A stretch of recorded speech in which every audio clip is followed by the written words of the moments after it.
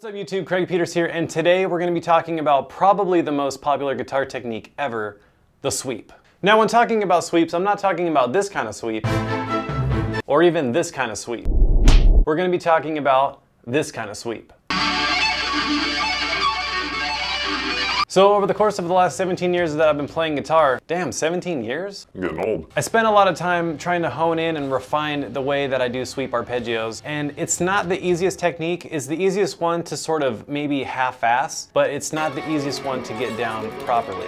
Now with sweep picking, it's definitely for me one of those techniques that I need to practice all the time, because if I don't, it'll show. Now over the course of the years I've been teaching guitar, one of the things that I always get asked from students is how to sweep properly and how to sweep cleanly. So today I thought I'd make a video on my 5 tips for how to sweep like a pro. Now if you already apply these techniques, that's awesome. Now if you do something different than what I'm about to show you in this video, but it still works for you, then that's awesome too. Alright, so getting into it, tip number 1, left hand muting. So when it comes to sweep arpeggios, muting is probably one of the biggest and most important aspects of it. Alright, so when it comes to muting with the left hand, basically the way I approach it is I use the tip of my index finger of my left hand, and when I'm fretting the note that I want to play, I'm using the tip of my index finger and I'm sort of wedging it under the string above the fret that I'm playing. And then I'm using the bottom half of my index finger to slightly rest on the strings below the note that I'm fretting. So it sort of acts as a mute. And basically I'm not using this as a bar. I'm basically just resting on it, sort of like if you just laid your hand on the guitar just to keep it quiet. Tip number 2, we're going to be talking about right hand muting. Alright, so the way I use right hand muting in conjunction with left hand muting is as I'm moving up the arpeggio,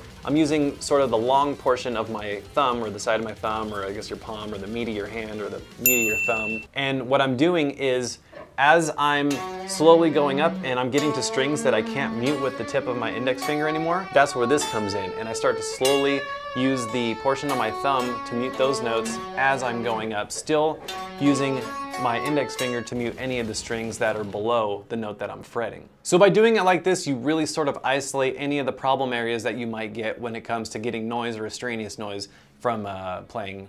And you can use this too with any other techniques, and it's also just a good way to clean up your playing and also just get a cleaner sound overall. All right, now on to tip number 3, we're gonna talk about pick slanting. All right, so if you're wondering how this applies towards sweep arpeggios, pretty much as you're doing all your consecutive down picks, you're gonna be angling the pick sort of more slanted down towards the floor. And then when you're doing all your upward consecutive sweeps, you're gonna be slanting the pick upward sort of towards the ceiling, or just more up than you normally would. And this sort of gives you the proper angle that you're going to be needing for doing sweep arpeggios. Alright, so on to tip number 4, we're going to be talking about following through. Alright, so tip number 4 is probably one of the most important tips of all of them, as it kind of takes your left hand and your right hand and sort of syncs them together. So as you're picking each note, you're going to pick the note, and then the pick is going to rest on the next string that you're about to play. And by doing it this way, it sort of sets you up and gets you ready to play the next note, and gets you out of that habit of doing that individual pick stroke thing that a lot of people tend to do, that sort of screws them up in being able to play arpeggios at a faster pace. So if you have that problem with individually picking notes for sweeps, this is definitely a good way to get you out of that habit, and this is something that you can also practice even without the use of your left hand. Now for the final tip of the day, we're going to do tip number 5, alternate picking. So if you're sitting there and you're wondering, why is he talking about alternate picking when the whole thing is about sweeping like a pro?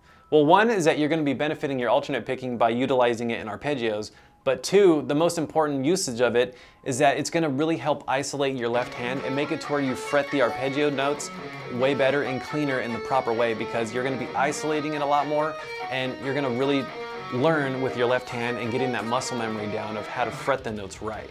So this is something that's good to do even before you start working on sweeping, just to get your left hand in gear and really get it working in the proper way that it's supposed to be mechanically. So if you like this video, make sure to like, comment, and subscribe. Alright, so thanks again for watching, and I will see you guys soon.